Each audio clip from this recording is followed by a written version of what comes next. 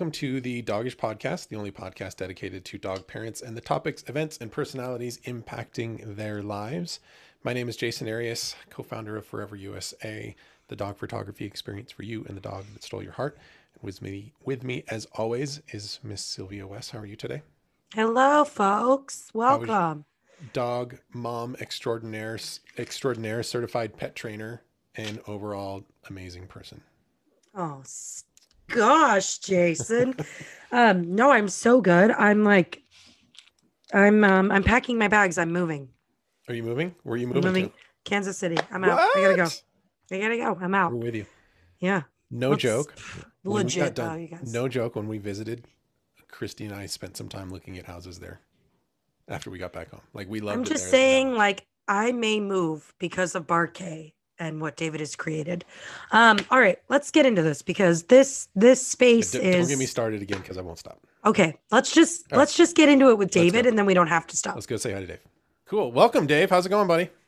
It's fantastic. Yeah. It's good to catch up again. I know it's been a while. It's funny enough, we talked to another today when we recorded an earlier episode. We talked to Annie, who wrote Presley. Annie Presley, who wrote Sam Gets Adopted. It was super strange that you guys both booked on the same day, and I get to introduce back. And I get to introduce you to Sylvia, who we also met on the Rescued Heroes road tour at that same time. So this is like a road tour reunion trip today. Oh, Yes, that's great for us, at least. Yeah. So how are things going there in Kansas City? You're still rocking. I like that zip up you got there.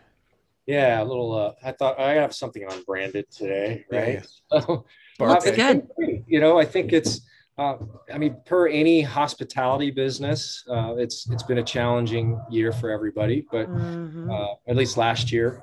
But we feel really fortunate. We've got a lot of outdoor space, so I think people feel comfortable. They can spread out, and if you just go to a place that has a lot of outdoor space, typically everybody's trying to pile together. Well, here the dogs spread people out, right? Throughout the park. So we've got a giant space for that. And then everybody seems to have gotten a dog during COVID. And isn't that the truth? So it's great for rescue that there's a lot of the dogs that have been rescued that maybe in other years wouldn't have. So we feel very fortunate, but it doesn't mean it wasn't an impact. But, it's hard to tell your sob story when there's people out there who are, have had a much more challenging time. Oh, Absolutely. Is that the music that I can hear in the background, Dave? Yeah. Are you guys rocking it over there? Yeah, it is a full day here. We've got a full crowd. We've got a line out front for people getting in. We had really bad weather past couple weeks, and everybody's just itching to get out and give their dogs a great experience. So we've got a 60 sunny degree day, and that's sort of a perfect storm here at Barkay.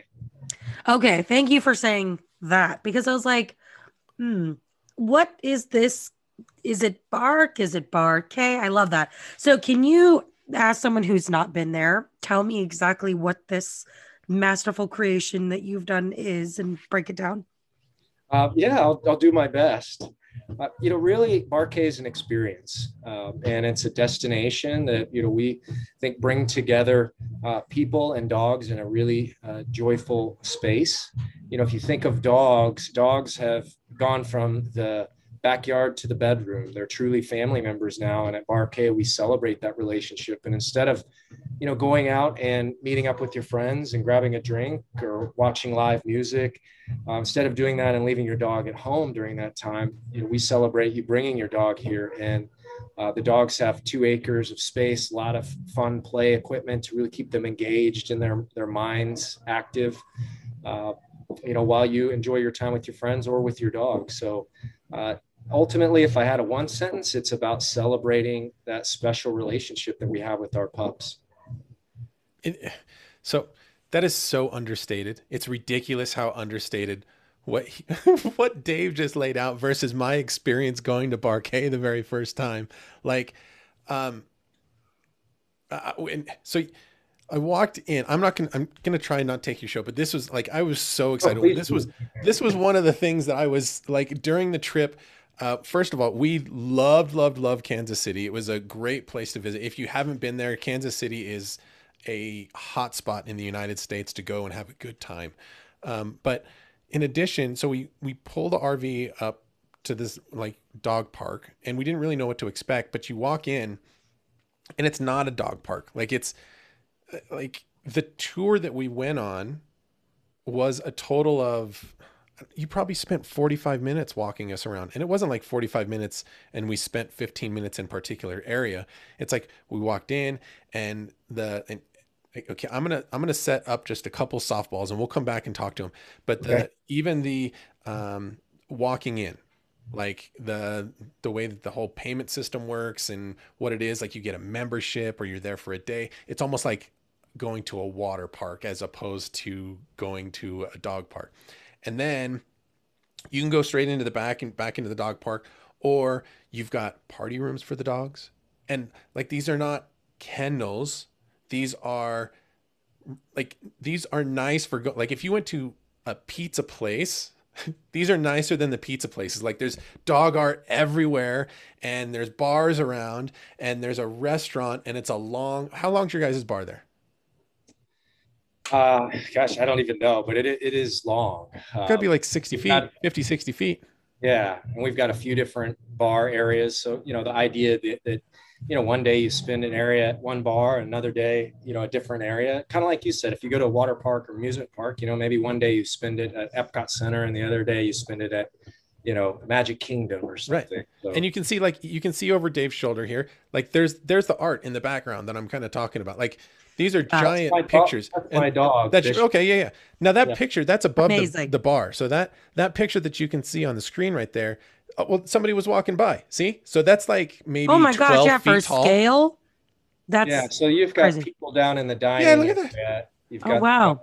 Pictures there. You can kind of see. I could even take this outside when we get at some point people could see the park right now, and it's pretty mind blowing right now with everybody out there and the fun time they're having.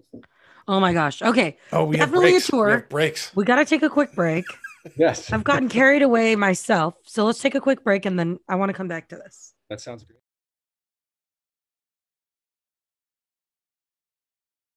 Okay. So let me get this straight. So I'm walking in. I'm trying to give our listeners like an audio experience, since we can't actually do a virtual tour. So I'm coming into your space. Am I walking into a park? Am I walking into a bar? Is it like a strip mall? Is it like an airport with like restaurants all around, but instead of an airport, it's a dog park? Yeah. Well, okay. So I need to get a little more granular, I think, on the Yes, description. please. We always think of the experience first, and and that's what's most important for us. And then all of the pieces I'm about to talk about are elements of that. If you think about somebody's experience when they come to Bar K, it's not one thing. It's a collection of every single interaction and every single detail that we put into it. And so we try to focus on that. And, Bar K is, part dog park, 2-acre dog park that we've, used designers and advisors to figure out exactly how we want to design this, to try to limit the number of like corners and 90-degree angles and trap areas, leave a lot of open space for running where dogs can go full speed if they want, and sort of be in that natural run. We've got a full bar and restaurant where we serve craft beers, craft cocktails. We've got a scratch kitchen that we do, responsibly sourced food items, anything from like, poke bowls to, I don't know, we've got a great burger that, is more responsibly sourced. So just a lot of different things that we're doing, but it's not, I think when you think about going to a dog park, you think, all right, this is going to be like, cheap hamburger, or a sandwich. Right. I don't usually think about having a snack at the dog park. I usually think about like, I'm going to go run my dog for an hour and then I'll meet my friend for lunch after. Yeah. Well, and we have, so the space is split up into a few different areas. You have the bar restaurant, and that's built out of 17 different shipping containers that we've repurposed. 17 shipping containers. And this is just the building. Giant. Yeah. So that's, 17 shipping containers. Reuse and sustainability is a part of what we celebrate here. We have 24 solar panels powering about 5% of our energy here. We have recycling stations all over. So the shipping containers just a part of that. And they're real used shipping containers. In fact, the one I'm in one right now. You can kind of look and see the ceiling, right? Oh, wow. And then, this is an office, so it's not meant to look super pretty, but yeah, then, so you've got the bar restaurant, and there's no dogs allowed inside the bar and restaurant. So it's going to be a similar experience to what you would have everywhere else, with some elevated options that are specific to dog people. Then you've got all the patios, and dogs are welcome on the patios. It's full dine with your dogs experience. They have their own dog menu. They have a dog flight. It's like this bone-shaped wood board with a few different food options. Like a doggy charcuterie? Yeah, kind of like that. A barcuterie, if you will. Oh, here we go. The puns are coming. If I see barcuterie on your menu, I'm going to want a piece of that. You know what? I might just steal that. So yeah, that one's great. You know what? Out of all the things we've come up with, I can say that nobody's ever mentioned charcuterie. So you should. How do you not have a charcuterie plate? Some meat, some cheeses, some blueberries. Come on now. Yeah, I like that. But yeah, the patios. I'll be right back. Yeah. Dogs are on leash on patios. But again, full dine with your dogs experience. And then hold on. Because I want to get back to this very like granular thing, because what I'm looking at behind you is enclosed. So is it an indoor patio, or is the patio like on the other side of the shipping containers outside? Yeah, patios on the other side of the shipping containers, overlooks the park. We've also got one on the ground level. I'm actually on the second level, but it's on. So there's levels to this thing. Wow. Yeah. I can't believe you don't have a charcuterie plate. This is the place that should have charcuterie. Well, I feel like we're doing our barquet dogs a disservice. It's going to be added in about 14 days to the menu. So we've got this. Is the bar ground level, or it takes up 2 floors too? So the bar is ground level. That's the main bar in the restaurant. Then we have we have 2 bars that service the park itself. There are 3 bars. 3 bars. Wow. I'm going to just move in. Yeah, I think we've had a lot of people that want to just set up a tent out there. You've got 2 acres. Would you even notice me in the corner? Okay, so all right, so we've got the main bar level, and then we've got like an outdoor patio, 2nd floor dining experience overlooking the park. Now, are there attendants in the park so that I could like leave my dog and go eat? Like, how does that work? Do I like check my dog in? Talk to me about this. Yeah, so every guest comes through the same entrance. And so that allows us to make sure that we know who's in the park. We can find out information about the dogs that are going in our park, make sure they're current on their vaccinations, socialized. So nobody can just come and like open up the door and let their dog in. Amazing. People can either have memberships for their dogs, or they can come as guests and get a day pass. If you're a human, you can just come here. Like, so let's say you're somebody that loves dogs, but you don't have one, or you're in a situation where you can't. You can just come and hang out like any other bar or restaurant. When you're in the park, we have dog tenders, and the dog tenders are, what we call our park staff that they're trained in dog behavior. They go through a pretty intensive training process. But they go out there and they get to know all the dogs, first name, they get to know the members. They're really a trusted source. It helps because if you just go to a regular dog park, you may have one person who has a lot of dog experience and another brand new owner, but they both think they know what they're doing. Mm-hmm. And it's likely that one or both of them don't. Yes. Yeah. So, as a dog trainer, that's always my biggest deterrent to just like a standard dog park is like, it truly is an owner's discretion to kind of judge their dog's behavior. And, I'm sure this being in the dog world, and Jasen, you as well, is like, we're not always the best judge of character for our dogs, kind of like our kids. Like, we're like, oh, they're great, but they're like the kid who's lighting everything on fire.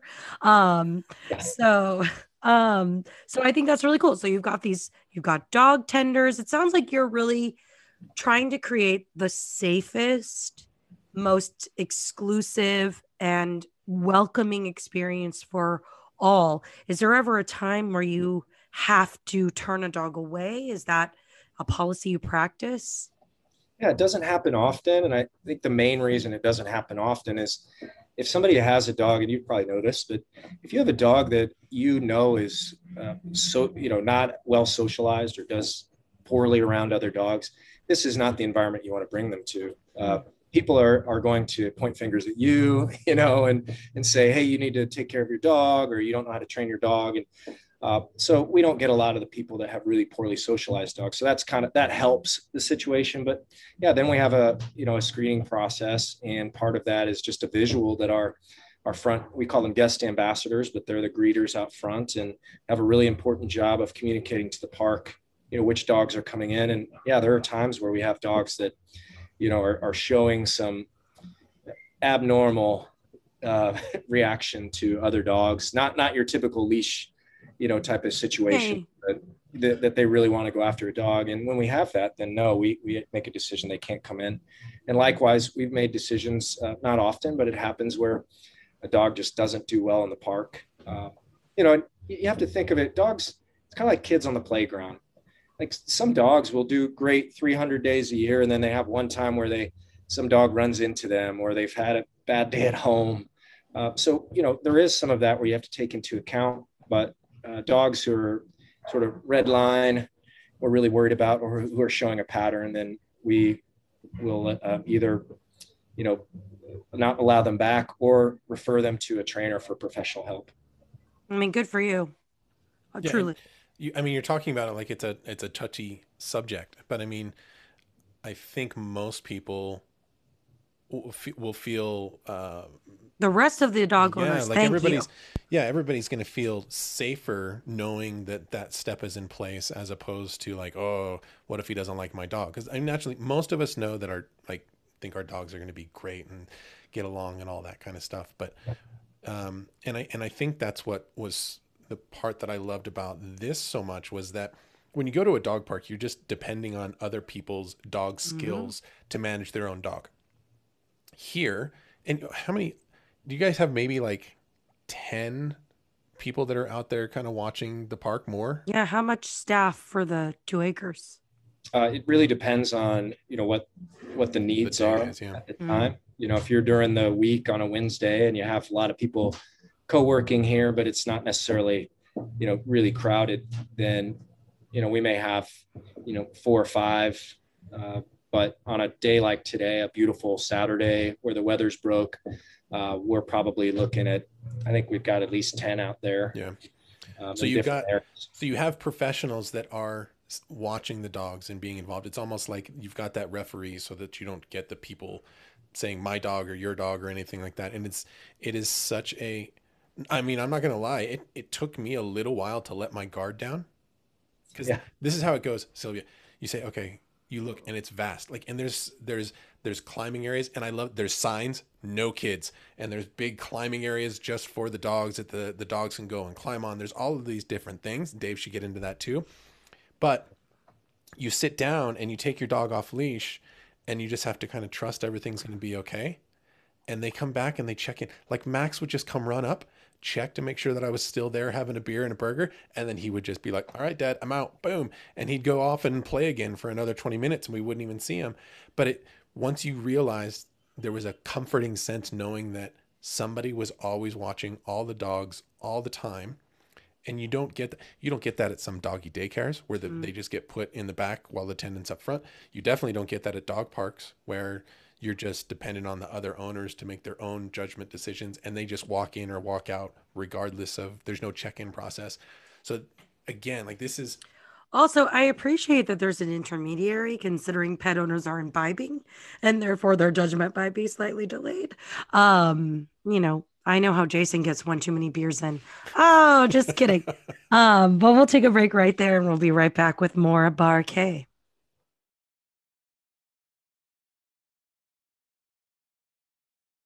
So we're back. So we've got this incredible, we've got dog professionals. I'm kicking back. I'm roséing all day because I can, because there's someone taking care of my dog for me, basically, keeping an eye, making sure everything's safe. I'm having my sustainable poke bowl on this patio with my dogs. Live music in the background. So this is also an event space, I take it. Talk to me about some of the cool events you guys are doing there. Yeah, so we do anything from doggy birthday parties, which happen all of the time here. It's amazing. People can come and they've got their own private space and little hats for their dogs, and it's just a really fun celebration of the dogs. And why wouldn't you throw your dog a birthday party? But Absolutely. we've had wedding receptions. We've had an actual wedding here where the couple got married here at Amazing. RK.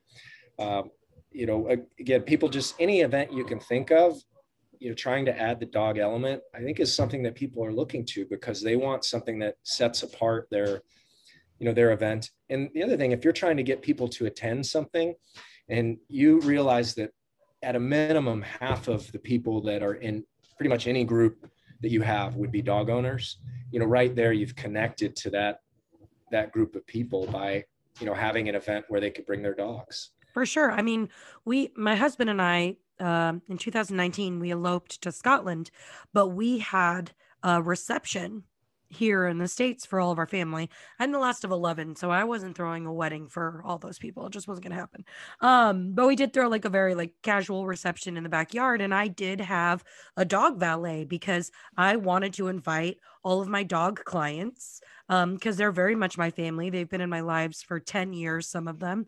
So it was very important to me to be able to include like all of my auxiliary fur children.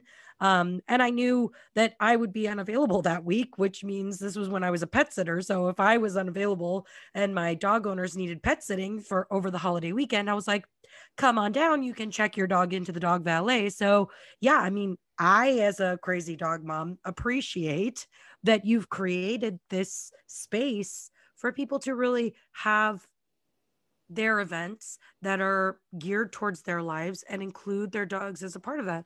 Here on the Dogish Podcast, we focus a lot on that human animal bond and really having our dogs be members of our family. And there's so much of our world, our human world, that's not designed to include our dogs. So, I mean, what a special thing. What inspired this? What granule of inspiration sparked one day that you were like, I have to build this behemoth?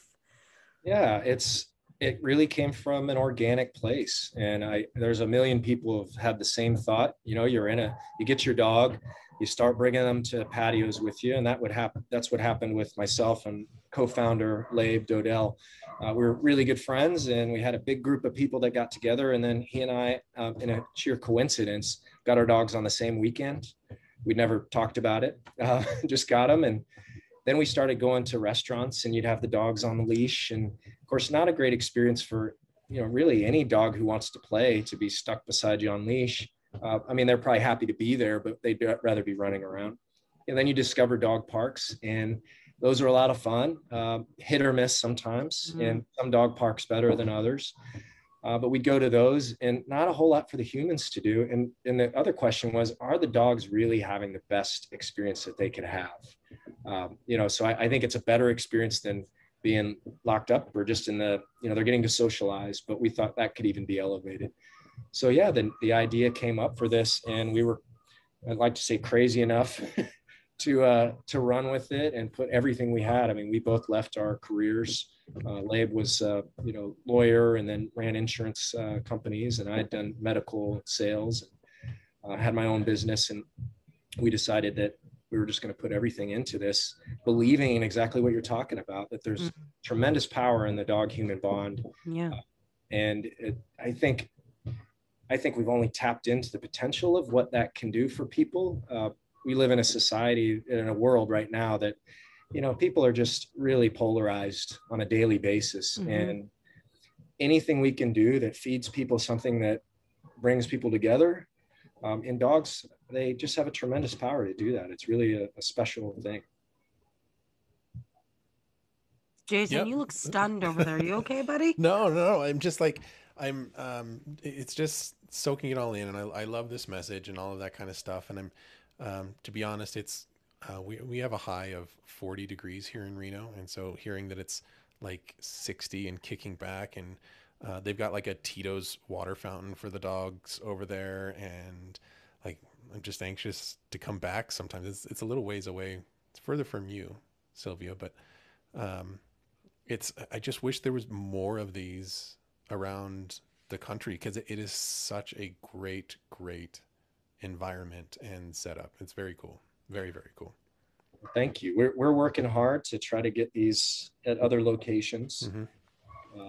And that right now we're building in St. Louis. So currently under construction there. Amazing. And then in Oklahoma City, we have plans to start here shortly to get started there. And just both cities have been so tremendous to work with. But we'd like to get these out to as many locations as possible, just to provide that experience. And a lot of those things that you talk about, we've got doggy rock climbing wall, first of its kind. We've got a doggy jungle gym, splash pool for the dogs. There's just a lot of unique features that we're going to bring to other markets. We've got our own stage. It's called the Seresto stage. So, Seresto, the flea and tick collar, sponsors that. We've live music. In fact, the guys getting ready to start right now. So again, it's bringing that. You should see it, Sylvia. So like the live band will be playing and the dogs just like jump up on stage. It's like they'll be just run around up on stage too. Like everything's just cool. It is such a neat vibe. And like you want to listen, once you get there, stay all day. They say there's like a fine line between genius and insanity. And I think you guys are riding that line between like crazy dog people and just like absolute incredible genius so well. I think about like, I would love to have a space like this in Los Angeles, but man, we can't even get an acre for a dog park, let alone something like that. So, I mean, how do you foresee expanding into like these really big urban markets where we really need space like this? Yeah, I'd say that's a very, very good question. And it's a challenge because property values are really expensive. We believe that you need to provide the dogs enough space to be able to 100%. Really have a true experience and not a limited experience where, yeah, I can run for like 10 steps and then I have to stop because there's a wall coming, So with that, it's really working with cities that see this as an amenity. We've been able to bring nearly 400,000 people down here to this location. And this was a part of town that nobody was here before. It was a barren wasteland and right on the riverfront. So should be a great spot, but wasn't. And I think that's something we can offer to other markets, is to say, do you have an area, a development that you want to turn around and bring people back to an area or start bringing people to an area? And a lot of these developments, they may have, 2 acres and then 2 acres of parking that are just in a corner area that they're planning to landscape. And they think, we're just going to create a little park space for people. Well, those are perfect spots for Barquet. And if we can go into those and somebody say, yeah, this would match really well for us and provide an amenity for the people in this area, that's kind of how we have to do it. But you're right. We can't just go in and pay, regular land values, space this big where we'd be competing with a high rise to go in at the same spot. That's just, we can't compete with that. Which is so unfair, because like I would want, if there was a Barquet here in LA, I mean, it'd be nuts. So today's a beautiful Saturday there in where you are. 60 degrees. We can see the sun shining. What does a busy day look like for you? How many people do you think will come through? People and their dogs might come through Barquet today. Well, it's a little bit of a loaded question, only because we've limited our capacity based upon, COVID, trying to allow people to still have the opportunity to social distance. Now, some of those regulations have been lifted to a certain extent, but we still want to be, responsible. So we're down probably half of our capacity right now. Wow. So pre-COVID times, on certain days, we might have a couple thousand people come through on a really busy. Wow. Our average is probably not that, it's probably closer to, under 1,000 per day, but it's a lot of people. And the average. That's a lot of dogs. Yeah, it is. People are coming in, they're staying for a couple hours. And because of that, I think a lot of people think, well, yeah, it's great. It works, but it only work in downtown areas where people don't have lane, have space for their dogs to run.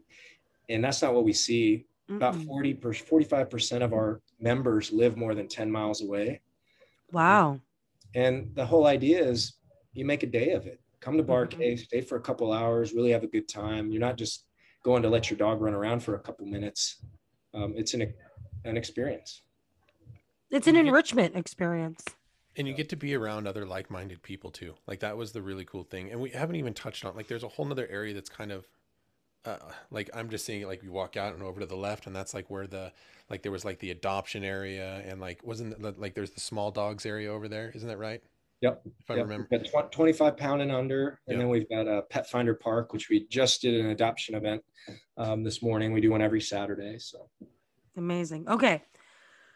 We have to take another break. I can't believe that we're coming to the end. I have so many questions still, but okay, we'll be right back after this short break.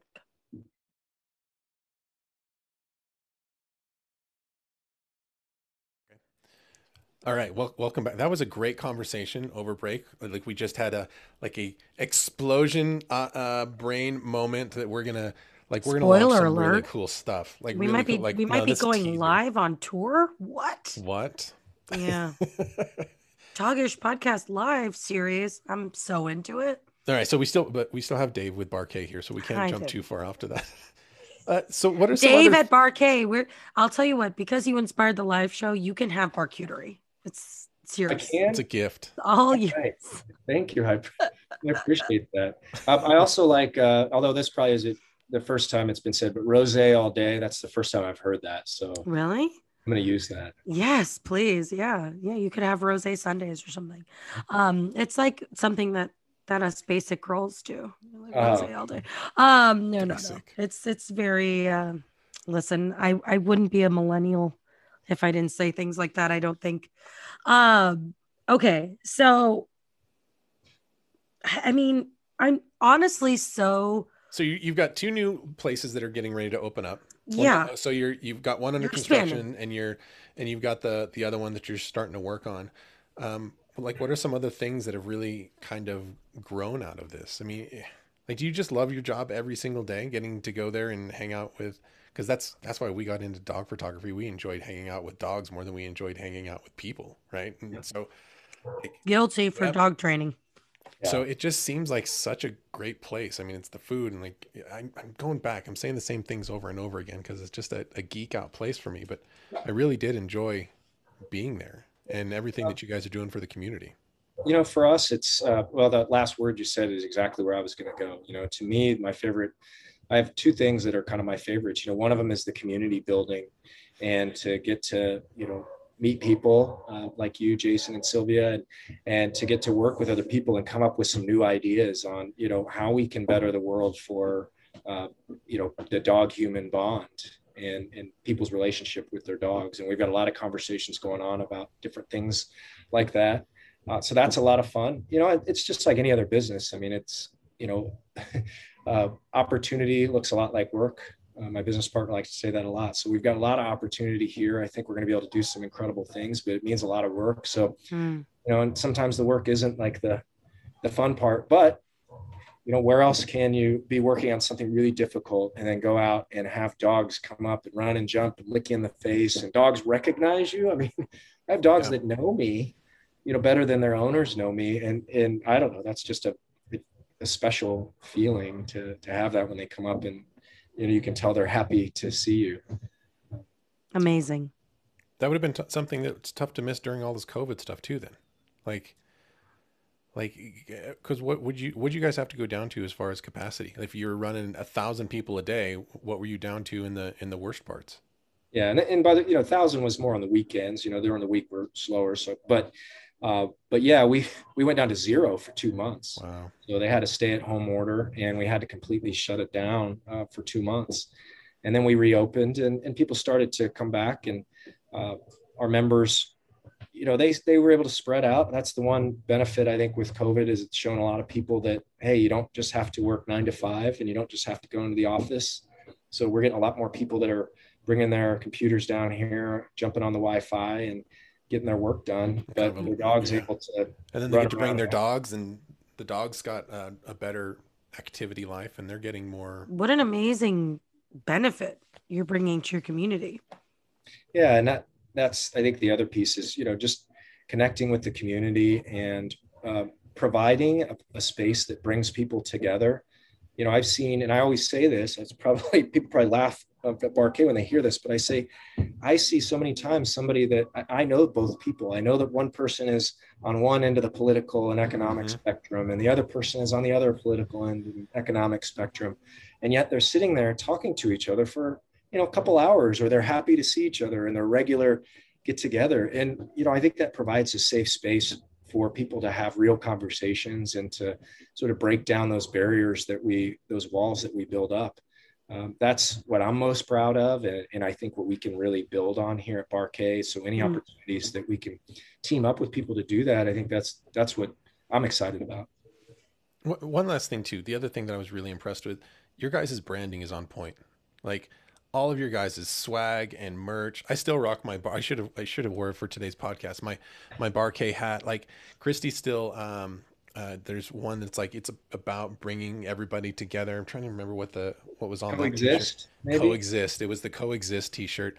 Yeah. Like it's not just a t-shirt with a dog on it or a logo. Like everything has like some impact on it, and it's inspiring, or it's just a good quality design. Like really everything's top notch. Like, and that is, in my opinion, difficult to come by anymore. Like there's so many people that are trying to just sell on cheap and fast, and it can come off as kind of insulting to me sometimes, where it's like, well, what about the fact that I actually care about my dogs and my families and how I look when I'm going there? And you guys like nail all of it. Well, thank you. It doesn't feel like that, and of course, we that's actually not true. We did not nail all of it, but it's nice that so I really appreciate that. And we work really hard to think about the experience through others, through our guests' eyes, our members and our guests and people who come here. And I think if you try to take that stance, then you're probably going to make better decisions. But they're sometimes hard, and sometimes it's, one of the team. Labe's really good at that. I think pushing people to try to be excellent when the easier way is to do something simple. And I think there's a lot to be said too about bringing high quality experiences and like this kind of luxury experience to a community level, so that it still feels very much like any dog and any person can enjoy it. And it feels really nice, I would say it's a comfortable, like not even so much luxury as just a comfortable space for dog parents. And that, again, that's unique, like you've brought up before. So I think the only part that's I was saying, we wanted to make it, reachable for everyone. So, we didn't, the memberships aren't, priced sky high. They're attainable. The day passes are, pretty reasonable. And of course, anybody again can. How much is a day pass? Day pass is $10. Wow. Yeah. So you can bring your dog all day. You can, bring your dog and come back later. You can't leave your dog, but, you could come back later that afternoon. And memberships aren't, they're $225 annual membership. Wow. So I think what we wanted to do was to ensure that the people that were coming, there was still a value in it, that we want to attract people that were more likely to spend money on their dogs, but that doesn't mean that you're wealthy. A big portion of the people that come here, probably paycheck to paycheck, and yet they put the value in their relationship with their dogs, and that's where they put their money. And so, we wanted to make it attainable for them, but also be able to attract people that if you just made it free for everybody for their dogs to come in, then I think you get a lot of people who don't probably value their dog relationship as much, right? And that's that comfort that I was talking about. That feeling of being understood and around like-minded people. Like everybody's there, not with their one dog, reason, but they're there with their family members, and that was it. It's a great filter. Super cool. All right, we have unfortunately come to the end of our show. I know. The worst part is that we can't just go hop out back and grab a beer. I don't know. I think the worst part is that we have to listen to Jasen's dog dad. No, that's the best part. All right. So, if you're not familiar, Jasen does close the show in a very special way. Every single podcast episode, we like to do one of Jasen's most infamous #DogDad joke. So, Jasen, the floor. Okay, now I've got one here. I need to make sure that. Was he just going through all of his paperwork? Yeah, no, so Sylvia has told a joke that I don't know about because she kicked me off the show to spend time with Christy. Mm-hmm. So if this is the joke, you need to stop me. I thought you said you listened to everything. No, Oh. I didn't listen to yours. Oh, right. Okay. Okay, you ready? Mm-hmm. What did the hungry Dalmatian say when he ate his dinner? This isn't the one. That's not what he said. This just isn't. Okay. Proceed. All right. Proceed. What did the hungry Dalmatian say when he ate his dinner? Wow, that hit the spot.